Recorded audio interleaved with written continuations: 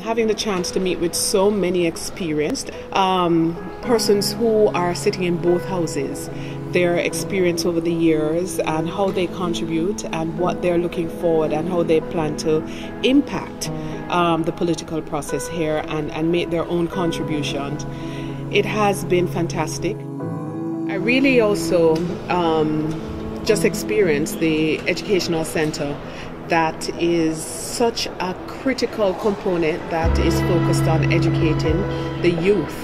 from an early age to appreciate the meaning of Parliament, what it does, and the important role it plays in the society. And I think that helps to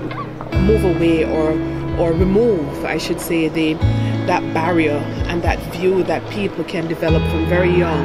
a sort of negative impression of politics and the political process. The kind of inter-party bipartisanship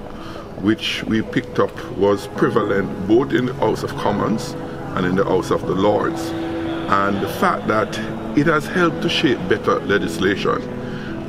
There's less contention, and the outcome clearly is that the laws that emanate from that process,